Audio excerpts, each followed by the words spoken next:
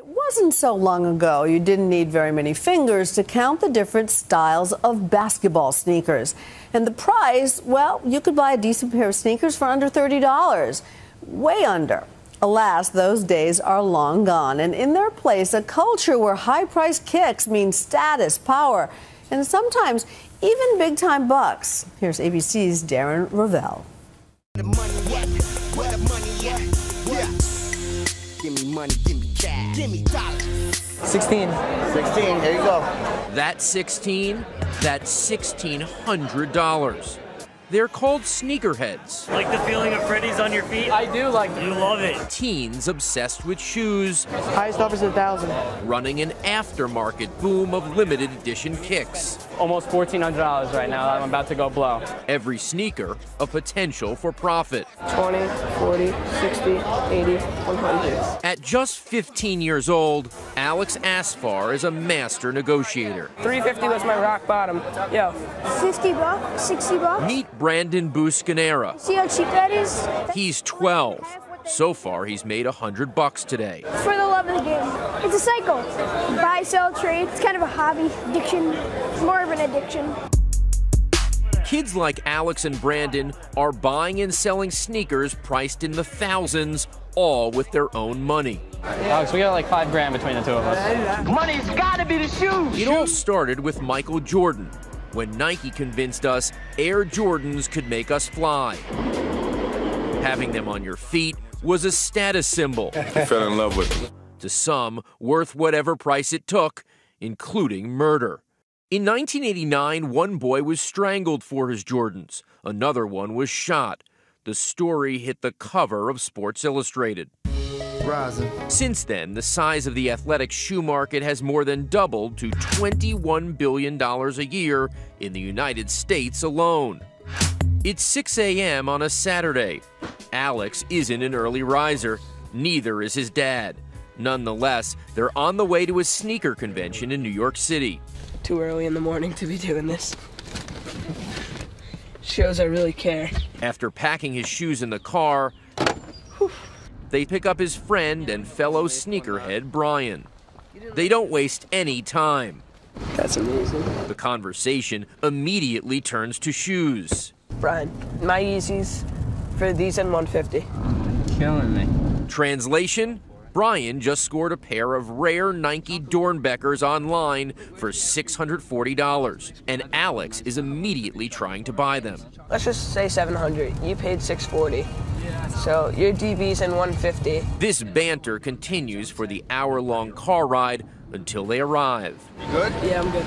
The two get to work, setting up shop at a table they paid for with some friends, and soon it's on. Everything's gotta be perfect. First up are the glow-in-the-dark signature shoes of NBA star LeBron James.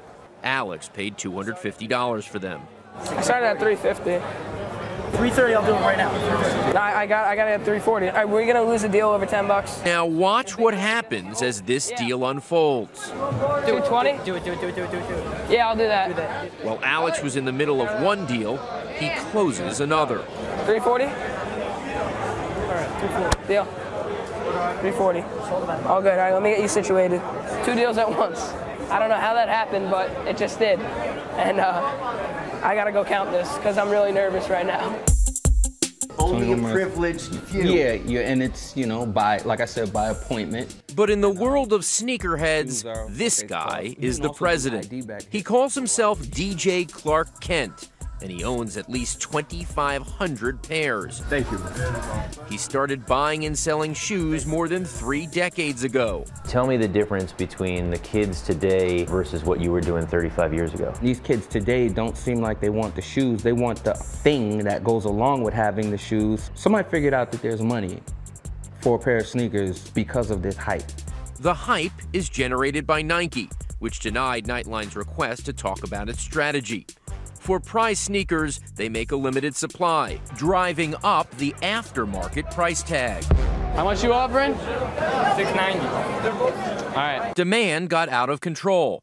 Kids were camping out in front of shoe stores, much like this episode of HBO's Entourage. I don't get it. All these people online for sneakers? Oh, yeah. Some of them probably even camped out all night for sneakers. Vince, these ain't just sneakers. These are limited edition Fukijamas. Fuki whatas? In some cities, they were breaking down doors, rioting. Some were even arrested. If someone gets hurt in front of a Nike store, you're gonna blame Nike. You can't get hurt clicking a button. Nike had to rethink its strategy. Today, its hottest shoes are sold online. It's a little before 8 a.m. on Saturday again, back in Alex's home in Middletown, New Jersey. Today, Alex wants Air Jordan 11 lows, so he opens up several web pages for online stores that will sell them in hopes of getting one pair. 2, 1, go. There was an error. There you go. That happens, right? Yeah. I opened, 7 pages, and everyone tells me that they're sold out. And what was that, 5 seconds? My favorite pair of shoes that I wear are probably these, and they're not even expensive. Alex's father, John, estimates his son spends roughly 8 hours a day thinking and talking about sneakers. As a parent, what do you grapple with? He should spend more time with schoolwork and things like that, because his mom, we could be watching a movie together. He could be doing homework, and the phone will buzz and he'll look and it'll be about sneakers. I'm like, don't you have a test tomorrow? But it's not all bad. I've also seen where he really shows that he's learning something is not the deals he makes, the deals that he walks away from.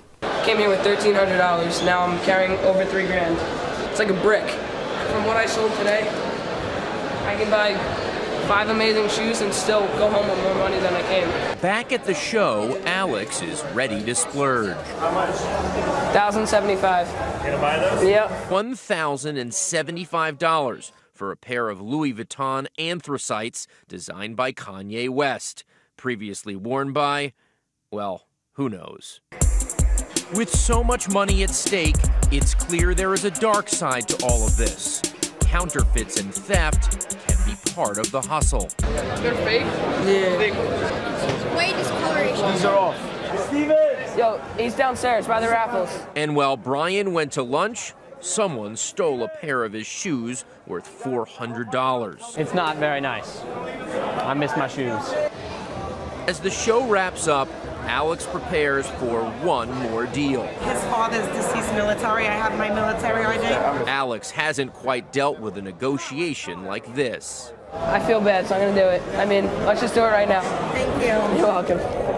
His buyer walks away thinking he got a steal, but Alex actually had plenty of wiggle room. The least I would have taken, like $540 even, so I just made an extra $100. One of the most important things that can happen for the shoe game is for kids to say, I'm not gonna let you charge me too much for these shoes. That will never happen. But that's what has to happen. It's just always some crazy hype for something that's coming out on Saturday. And then you know what happens?